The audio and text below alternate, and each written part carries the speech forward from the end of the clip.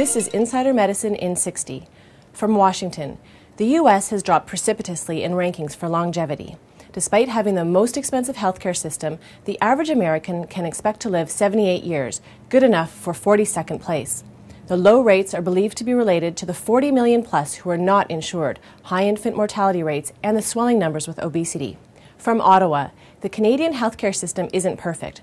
1 in 10 hospital admissions ends in an acute infection, and the chances of a patient receiving a wrong medication or incorrect dose is also 1 in 10.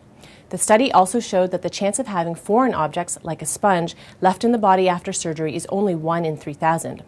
Back to Washington, vaccination against HPV virus should not be used to treat those with active HPV infections. A study of over 1,000 women with HPV showed no difference in clearance rates of the virus at 6 months or 1 year, when those who were given the vaccine were compared to those who didn't receive it.